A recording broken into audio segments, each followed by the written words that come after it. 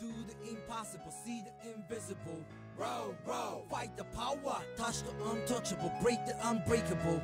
Row, row, fight the power. Considering all of the recent action in America and Europe from the militant anarcho-communist group Antifa, as well as the rising prominence of anarcho-capitalist positions amongst libertarians and particularly millennials on the right, I feel like it might be useful to do a quick explainer on modern anarchy and the various factions amongst anarchism. Anarchy attracts radicals like flies to honey, so I'll spend a bit of time discussing some of the less relevant schools of thought as well, and the more robust ones, obviously, because some of these are honestly hilarious. Unless you've been significantly involved in political conflict with modern anarchists, then you will probably be seriously surprised by what and how these various groups of people think. Most people would assume that all versions of this philosophy would be best represented today by places like northern Mexico, where the government is simply unable to enforce the law. There's Somalia, where there basically is no government, or the Democratic Republic of the Congo, where the government is purportedly corrupt enough to actively fail at enforcing the law. Each of them has no government, right? Naturally, anarchists object to this classification, and they feel like they're being misrepresented because those places are shitholes. Now, personally, I actually agree that they are being misrepresented. In my opinion, the only way to describe these countries and still accurately represent anarchism is to point out that these places are dangerous shitholes. If you're typing, be sure to put the dangerous in all caps for emphasis. The inherent dangers associated with a lawless society are numerous and complex. History has proven this to us repeatedly, and it has not changed since antiquity. Even related species of monkeys nearly all impose hierarchies within their tribes, and that is how socialization is moderated. I'm sure to catch some flack for saying this, even amongst my friends, yet anything that you think makes one society without a functional government any different from another society without a functional government would itself constitute a government, I promise you. There are either rules or there are not rules. If no one is there to enforce them, then there are no rules. Capiche? It does not matter how you think society ought to organize itself. Assuming there is no government, then people will do whatever the hell they want to. Usually this is to benefit themselves. Sometimes it's at the expense of others. And before the anarcho-capitalists even start in about private police forces that will stop gang activity, such an organization would perfectly embody a protection racket. Add some of that competition, which will apparently solve everything, and now we have a civil war between two groups of mercenaries competing for dominance.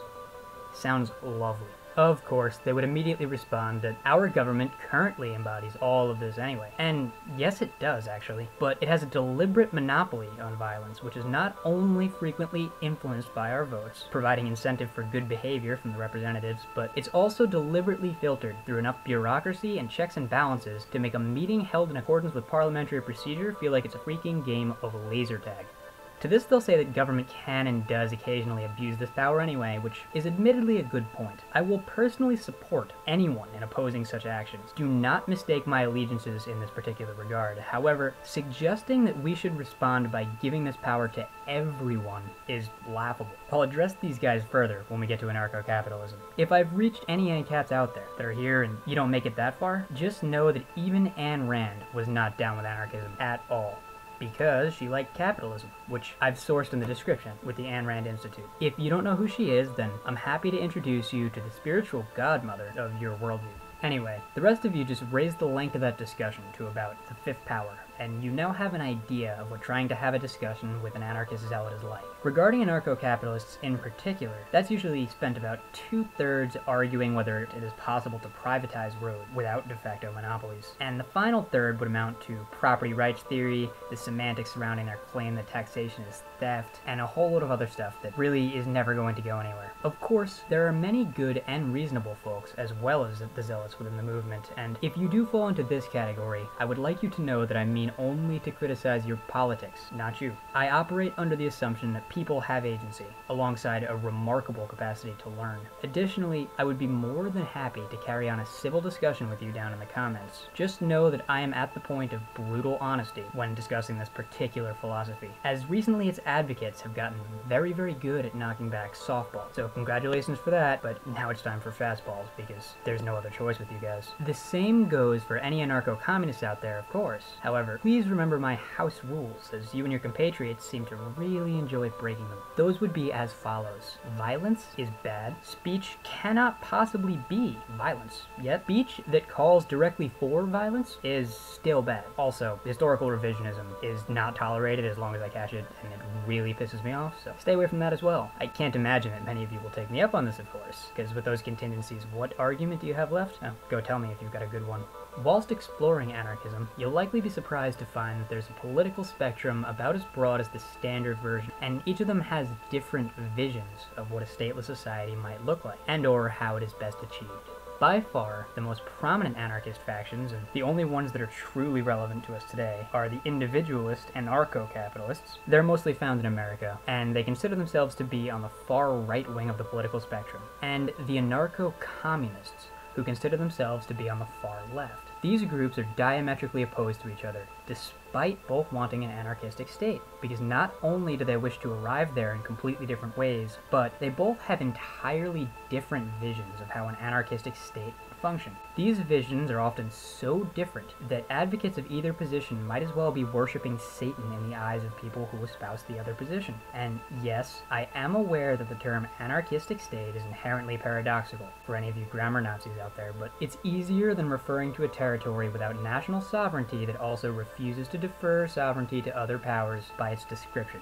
To understand where these people are getting their ideas, we need to understand the political compass, so go ahead and allow me to explain it briefly. According to the standard political compass, linked in the description in case you want to find out where you stand, the x-axis represents the government economic intervention. It goes from total socialism, including things like guaranteed equal wages on the far left, to a totally unobstructed free market on the right. Socialized healthcare benefits, welfare, and public education, alongside policies such as the minimum wage and environmental regulations, each represent socialist elements within modern Western cultures. The y-axis represents individual rights and freedoms, ranging from an authoritarian police state up at the top, within which the government can do whatever it deems as necessary, to what is often considered anarchy on the bottom, wherein individuals have maximum freedoms. Therefore, people who advocate on behalf of anarchy often consider themselves to be on the bottom border of the compass, and they've even divided themselves amongst individualist anarchy with respect to individual freedoms and collectivist anarchy.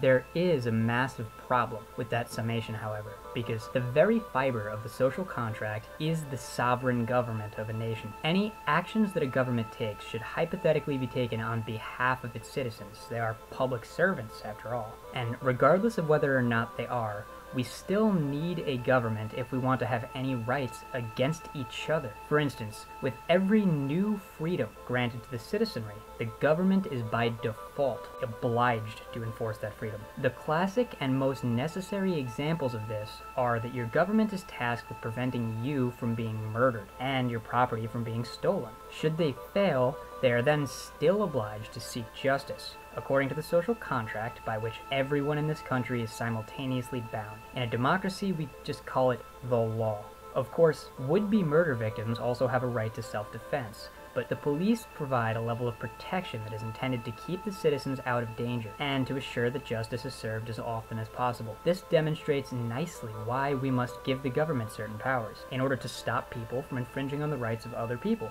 Those distinctions miss anarchists by a mile, with the exception of anarchists who argue on behalf of natural law. These argue that human rights are self-evident and will thus be respected regardless of institutional power. There are numerous ways to make such an argument, including from divine rights theory, Locke's slightly more critical natural rights theory, Hume's far more critical ideas on human nature and morality, along with the rest of the laundry list of philosophers between the Enlightenment and the 1900s who recognized theories regarding morality, society, and religion, which is far more tied up in this mind-melting war zone of philosophy than many people today realize that it is. I disagree with all of these, of course, but the subject warrants a video of its own, and I will deliver one probably relatively soon because it's a subject that I have been researching quite extensively for what is probably a matter of years now. If you want a sampler of that discussion, I encourage you to read a book by the Anglo-Irish statesman Edmund Burke titled A Vindication of Natural Society.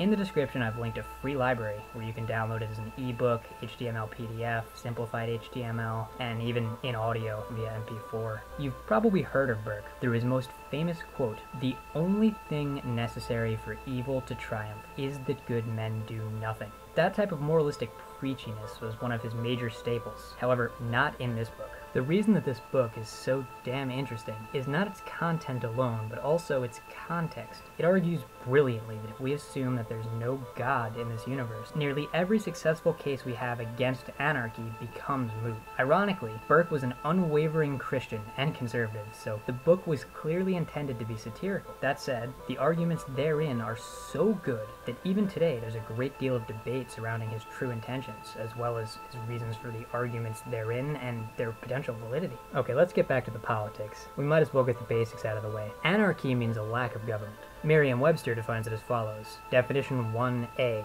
an absence of government. B, a state of lawlessness or political disorder due to the absence of governmental authority, or for instance, the city's descent into anarchy. Or C, a utopian society of individuals who enjoy complete freedom without government. Definition 2 refers to a state of chaos, which is not relevant to the political discussion at all, and definition 3 simply just links to anarchism. Naturally, it is those who prescribe the definition 1 subcategory C that have motivated this video. Over the course of the video, we will talk briefly about their various positions in this regard. Spoiler alert, visions of utopia never do play well with others. Anarchism, in turn, has two definitions. One, a political theory holding all forms of governmental authority to be unnecessary and undesirable, as well as advocating a society based on voluntary cooperation and free association of individuals and groups. Two, the advocacy or practice of anarchistic principles.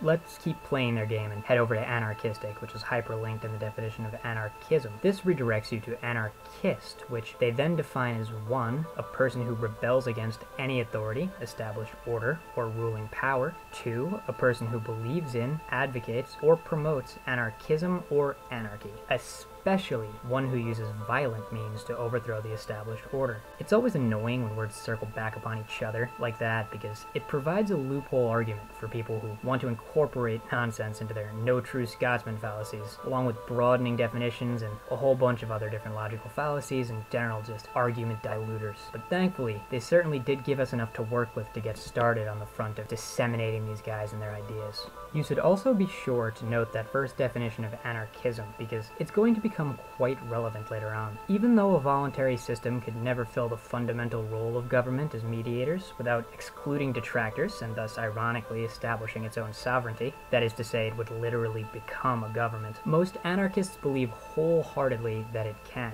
Once we understand this logistical leap that they're making, it becomes far easier to see how they can be broken up into such drastically different factions based on the economic systems that they advocate for. And believe you me, we will be looking at some of these in detail in a minute. For now though, the layman's takeaway from this ought to be that anarchism rejects the premise of government and believes that any association should be voluntary.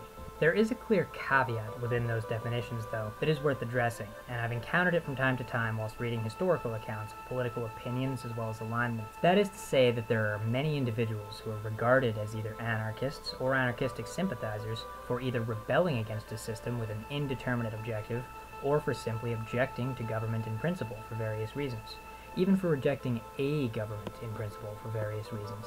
A perfect example of this is the grandfather of the prominent anarcho-pacifist movement, Henry David Thoreau, as well as his spiritual successors including Mahatma Gandhi, who was heavily influenced by Thoreau, so notably his essay on civil disobedience that he publicly thanked America for providing him with a teacher in Thoreau. Luckily, the entire library of his works are available for free, courtesy of the Thoreau Society, which I have linked in the description in case you want to read this essay or any of his other works for yourself. However, it seems evident to me that Thoreau was a minarchist, or an advocate for minimal government. This is still consistent with his famous anarchist quotes, such as, "That which governs best governs least." Gandhi later walked the same road, well summarized, for instance, in his quote, "The state evil is not the cause, but the effect of social evil, just as the sea waves are the effect, not the cause of the storm. The only way of curing the disease is by removing the cause itself. I have chosen to use this because it's widely considered to be an endorsement of anarchism, which I find to be a laughably poor attempt to find confirmation bias within the works of a great man.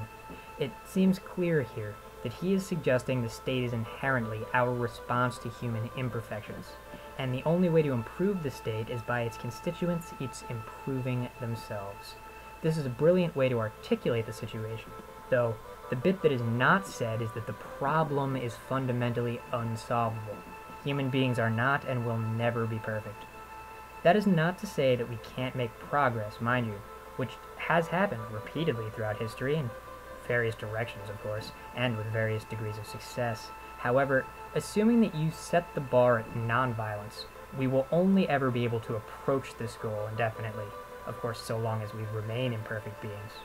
Somewhere along the way, however, the notion that pacifists must be inherently anarchistic, because the state is inherently violent, became lodged so deeply within the public consciousness that most of us have just decided to sit around waiting for the second coming of Arthur Pendragon so he can finally pull the damn thing out again. Asking if violence is ever necessary is not even the right question, and many of history's most prominent pacifists seem to have recognized this even in their eras as well. If you do not meet violence with either violence or another apt form of repercussions, then violence will simply be visited repeatedly on you by others who want something from you and can overlook any standing moral obligations they might have against those means.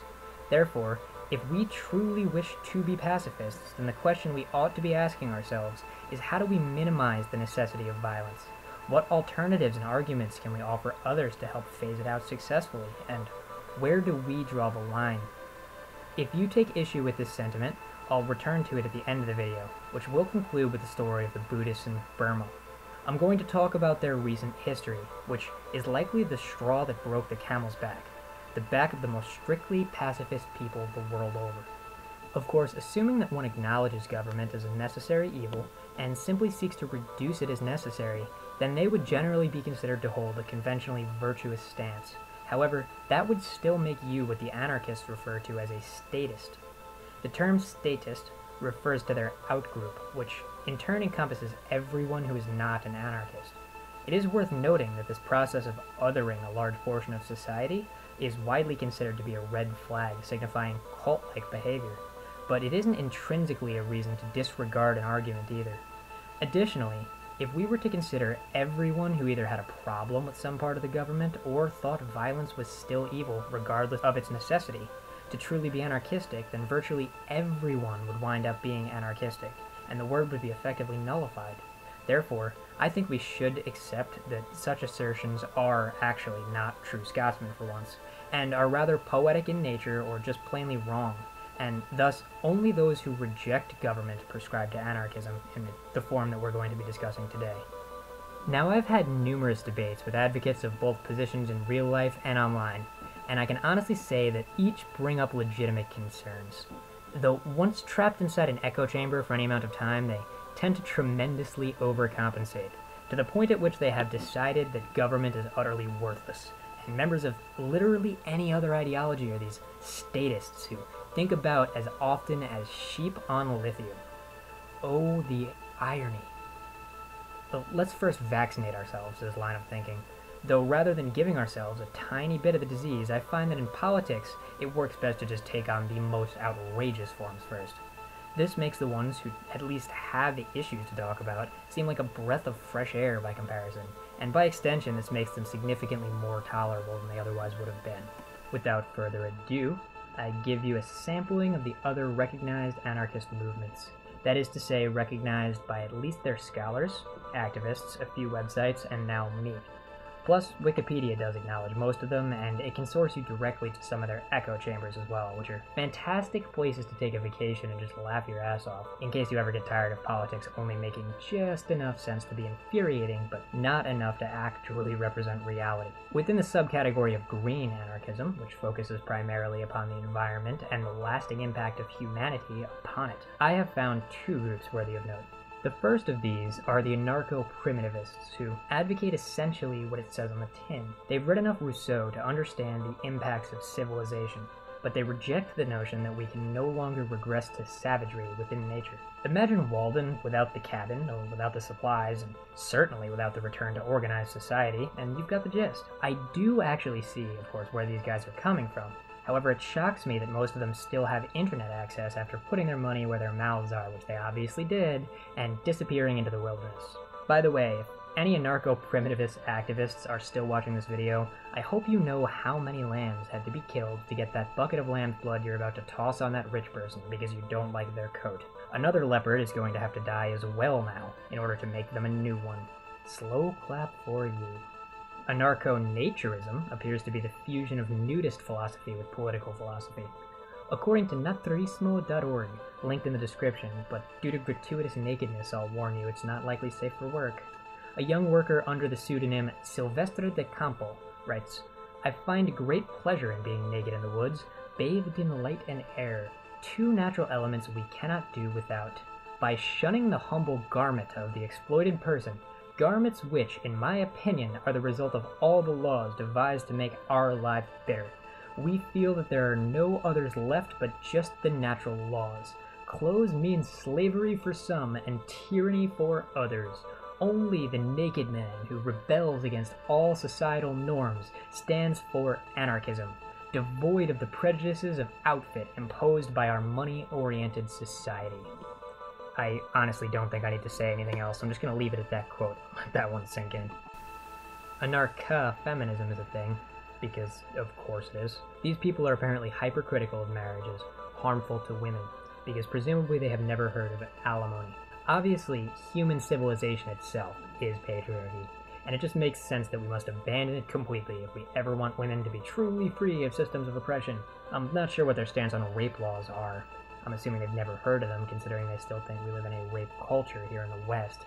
But if you ask one, I would not be surprised if her head summarily exploded. In all seriousness, though, considering the pathological nature by which some feminists attempt to make things a feminist issue, it is hardly surprising that political opinions would not follow suit. If anyone objects to that claim, please see the peer-reviewed papers on feminist glaciology, as well as the general actions of Sweden's feminist foreign policy. Honestly, I do not despise Margaret Wallström, the Swedish minister who implemented the policy, though. After a recent visit to Saudi Arabia, we watched a harsh change in her attitude and policy towards the country, due to it miserably failing nearly all Western feminist tests for women's rights.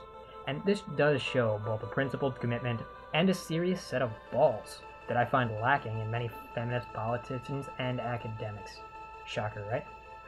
But for the record, I still do disagree with much of her policy, and if you're wondering why, just look up how well Sweden's feminist snowplowing initiative went down last year. That's all I'm going to say about feminist policy for the time being.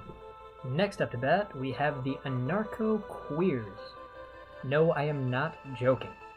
The anarcho-queer movement suggests that anarchy might resolve the issues faced by LGBT and trans people in today's society, because a bunch of people read Foucault, I guess, and got really confused. I suppose it would certainly stop institutional discrimination, though, by way, of course, of deconstructing the institutions entirely, but how do you intend to get sex change operations without hospitals? What recourse would you then have to leverage against Christian hospitals, or even Christian bakeries for that matter? Also, good luck convincing your ensuing gangland overlord that trans people are totally normal. I'll be busy in literally any other country laughing my ass off, long before that happens. Next up, we have post-left anarchism. And now, while I'm not a leftist myself, that does not mean I would like to abolish the state in order to stop the leftists from co-opting it. Honestly, I think I'd rather have some form of compromised socialism light than anarchism.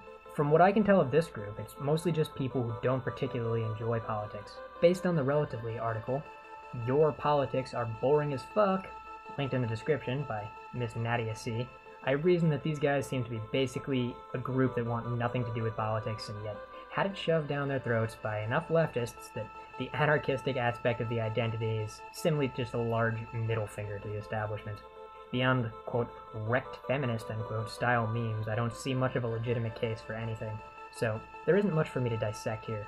This brings us to regular post-anarchism, which really sounds like it should describe me, considering I consider myself to be part of a generation of thinkers that has moved beyond the acceptable concept of anarchism. However, I would be wrong. This anarchy appears to have a post-structuralist outlook, and we can see that demonstrated here in a lecture by Michael Onfray, wherein he sweeps away a certain number of dogmas. This is one of his great affairs of anarchist thought. He sweeps away the rejection of the state, refusal of elections, the idea that capitalism would only be a moment in the unfolding of the world, and he says, on the contrary, for the philosopher, this state is useful. Wow, only postmodernists could manage anarchy with government. I mean, goddamn, this is a new level of stupid. And here I was thinking that they had actually achieved their mission of identifying the upper limits of human stupidity via action before the millennium had ended. I am often critical of post-structuralism, if you couldn't tell, considering that while it does occasionally identify weak spots and interesting questions in modern understanding, I'll be glad to admit that, it also does seem to urge its practitioners to respond to such situations, and even to non-issues as well, by burning the entire goddamn house down. I do not care if the place is condemned, you do not burn your own house down until you have built or otherwise attained a new one. Preferably one that you've tested and proven to be categorically better than the old one. Though I digress. Let's get back to the people who also do make sense but are not quite as good at woo. Never mind, it appears I spoke too soon, because next we have left-wing market anarchism, colloquially known as libertarian socialism. I can only assume these are covertly another anti-political organization that is deliberately hiding their motives, though sadly this does not appear to be the case. I say that because they've effectively just called themselves everything. In America today, the right and left wings of the political spectrum indicate the level of government intervention that you would advocate for within the free market.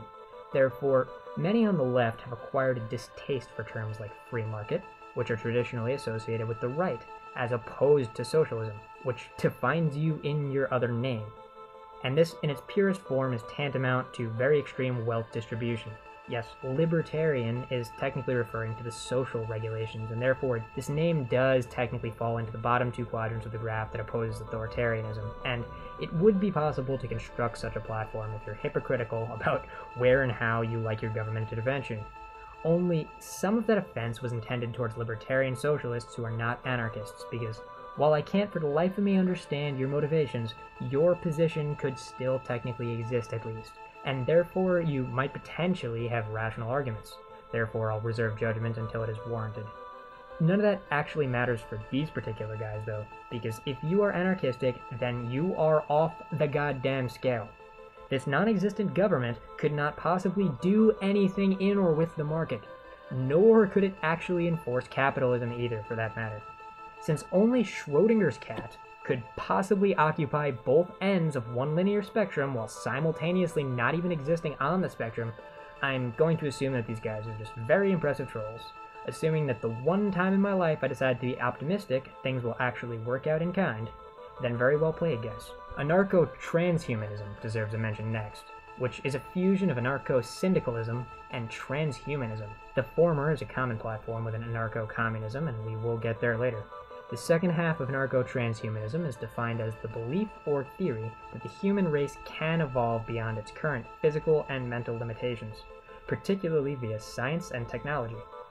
Now, in practice, this is not nearly as insane as it sounds. However, we can be sure of two things about people who prescribe so dogmatically to these ideologies that they felt the need to lump them together and make a whole new word.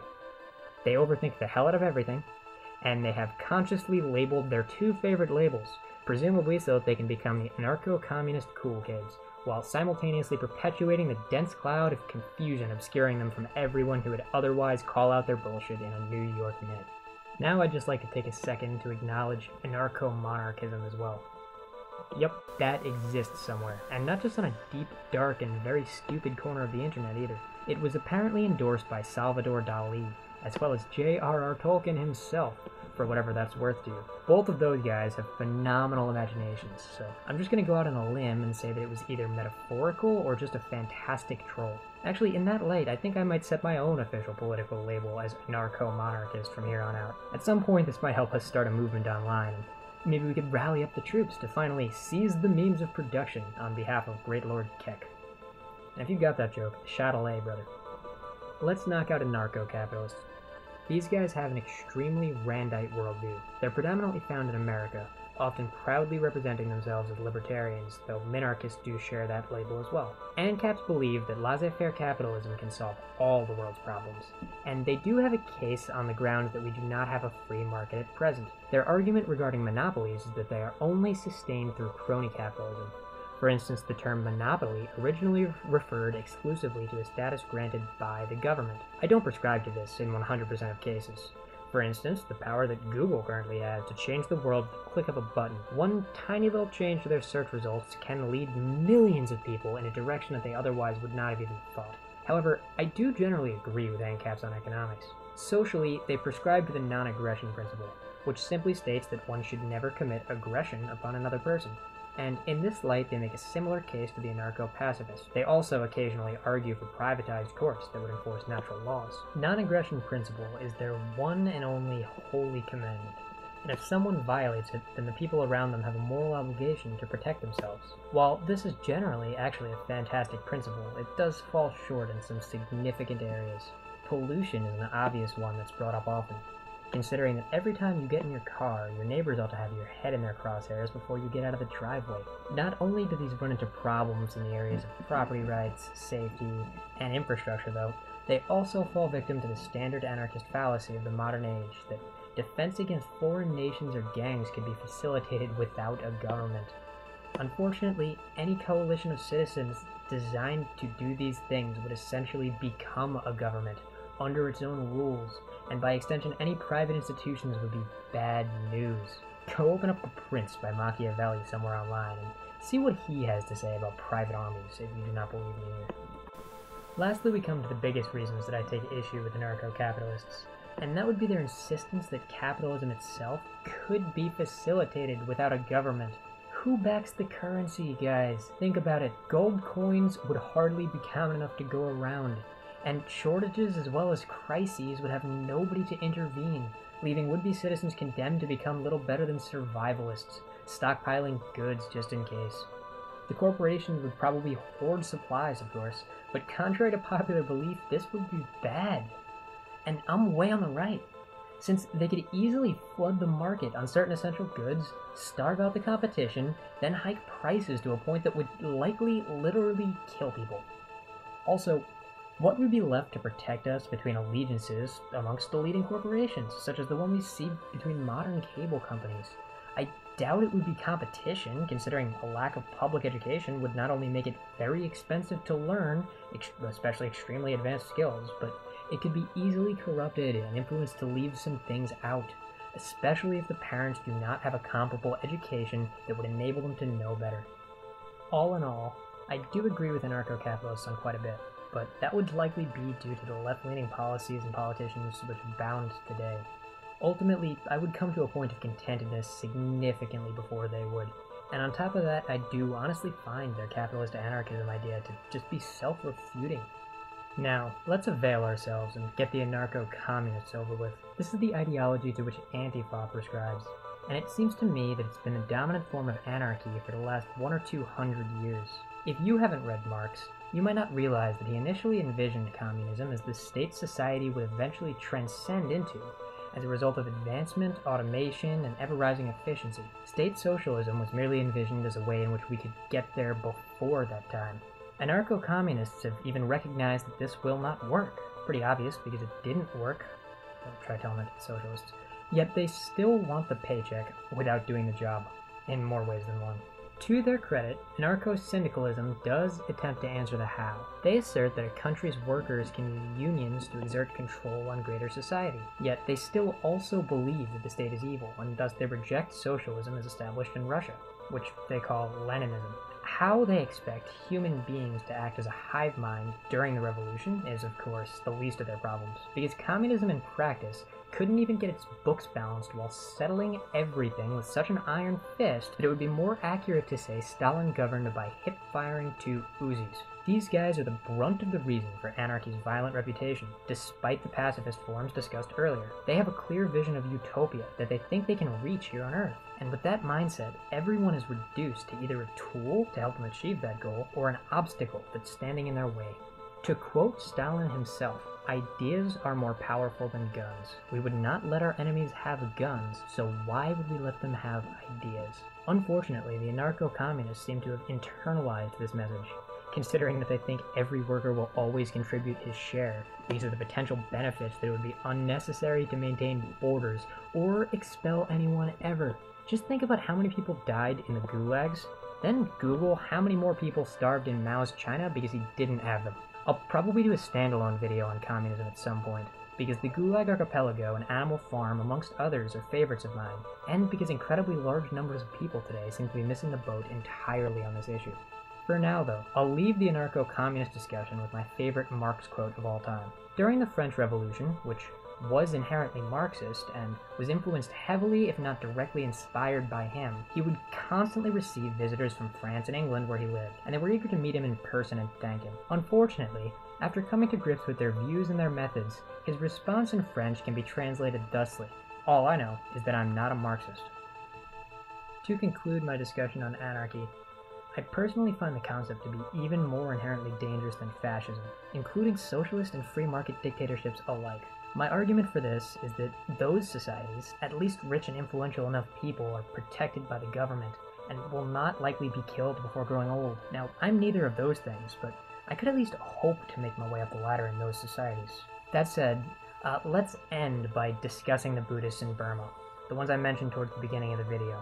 Most of us are aware of what they're doing now, but the reason that the most pacifist peoples of all time are currently committing mass killings is far less talked about, and can really help us understand the dangers of violence, particularly in response to non-violence. The 8898 protests were a pro-democracy protest in Burma, in opposition to the standing militaristic government. This happened just before the country legally changed its name to Myanmar, a change which itself is widely considered to be wrapped up in this internal struggle. I've linked the Human Rights Watch page in the description, which backs the long-forgotten reality that thousands of Buddhists were simply massacred in retaliation to the protest.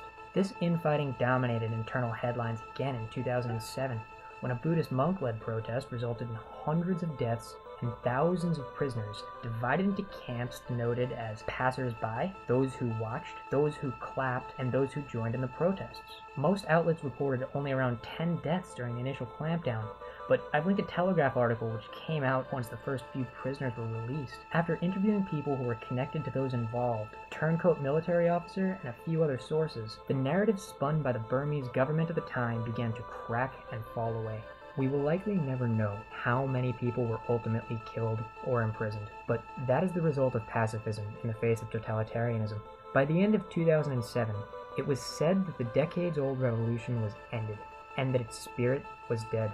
However, now the rest of the world knew, and thankfully, the case was not entirely lost to time. The election of the Burmese president in 2016 capped off a shift in the country's politics from a military dictatorship to a citizen-led democracy. I've linked a Time article from that year describing the process and the relevant changes therein, having lost so much in pursuit of pacifism, being metaphorically and physically in many cases broken, after decades staring down the barrel at virtually insurmountable odds. Is it really still a total mystery why the Buddhists in Myanmar today are choosing violence as a means by which to deal with the steadfastly theocratic Muslims who oppose democracy and many facets of general human rights? To be absolutely clear, I do oppose the actions of the Buddhists this time around. I believe violence is always wrong, yet as I have already said, it's not necessarily the least wrong. At this point, they don't have a case. They only have a case for a violent, potentially dangerous ideological divide. So clearly, the murders are an incredible overreaction. Violence in the face of nothing, really. This does show us quite clearly, though, how deeply the wounds can cut into even the thickest of skin upon realizing the imperfections inherent in life on Earth. Of course, this entire story may seem like a damning indictment of government to you, since the rebels were quite clearly in the right from a Western perspective. However, if it does look this way to you, then I urge you to think more deeply about the situation. What do you think would have happened if the Buddhists were at the helm of the Burmese government, yet they were equally pacifistic, and the authoritarians were the rebels, yet equally militant? The same thing. Those who are willing to use violence can at times be impervious to non-violent opposition. This is the ultimate price of democracy and human rights, for we must all become hypocrites in violating the human rights of those who seek to violate the human rights of others. That said, we must be principled regarding how and why we implement that last resort, for it is clearly an injustice that can and ought to never be elevated beyond the status of a tragedy. Please see my ethical Nazi punching video if you're curious on when and where that is applicable. Here's a hint, never in response to speech. Alright, if everybody stuck all the way through this long video, then I hope you enjoyed it. I hope I was able to teach you something. And if anybody wants to see me go into any of those types of anarchy more in depth, I'd be happy to. Even, well, actually especially the ridiculous ones. Those are really entertaining to me. But also the other ones as well, because I've dealt with them and I understand them, and I spend a lot of time debating them anyway. So I hardly mind doing it here so that others can see. If there's anything else you'd like to see, I'd be glad to do some other videos as well. I'm starting to enjoy this, and I would quite like to be able to make more, so if you guys give me hints, I can at least know what you want me to put out there. Alright, that said, everybody have a good day, and I'll catch you later.